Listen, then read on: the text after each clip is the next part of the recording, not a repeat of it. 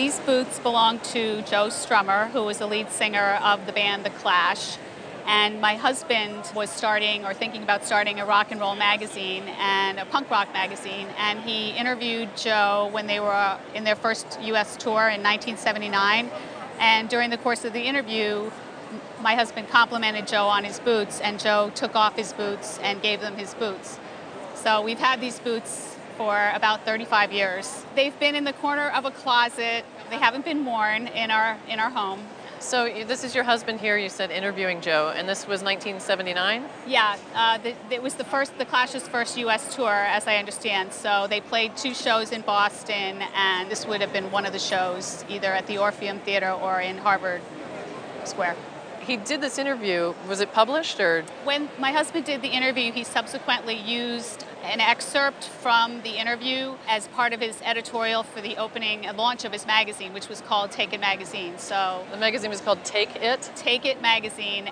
Joe Strummer had said, if you really, really want something, just go ahead and take it. If you want to be relevant, take it, make something happen. I'm paraphrasing, but that appeared in the magazine. That is so his spirit, because at the time, I mean, they really came out. They were founded in 1976 as the first wave of British punk. Right. And his attitude with everything that was going on politically in England, right, a lot of disenfranchised industrial workers, former coal miners, his attitude was, if you want something, you have to do it for yourself and take it.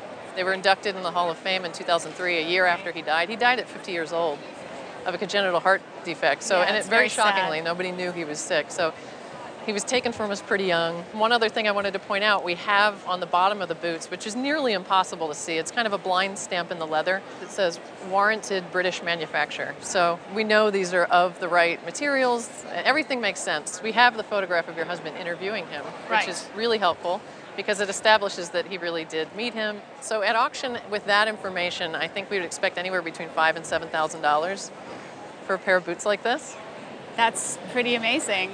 There are a lot of pictures of Joe Strummer out there wearing very similar style boots. Now, if we can find pictures from any of those shows in 1979 or any time around then, right, and find this exact pair of boots in a picture, that would be amazing. And it's quite possible to do, because I'm sure he was well photographed during that tour. I know that we have a lot of negatives from that show that I haven't developed yet. This picture was developed to bring to the Roadshow, so I will go home and go through those negatives.